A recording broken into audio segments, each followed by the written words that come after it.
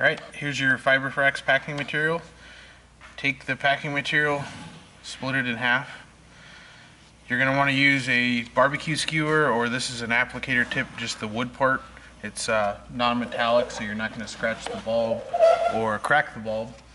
Take your strip, kind of thin it out, place it around the lamp. You kind of want to do it evenly so that you don't have any movement upwards, downwards, left or right, so it's even, so the bulb is dead center of the ceramic insulator. Slowly feed it in there and pack it tightly.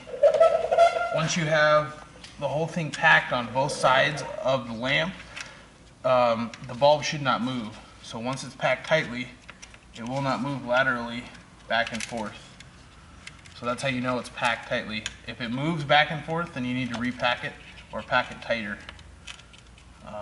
You kind of want the packing material to be flush with the outside of this ceramic cup. So take another thin layer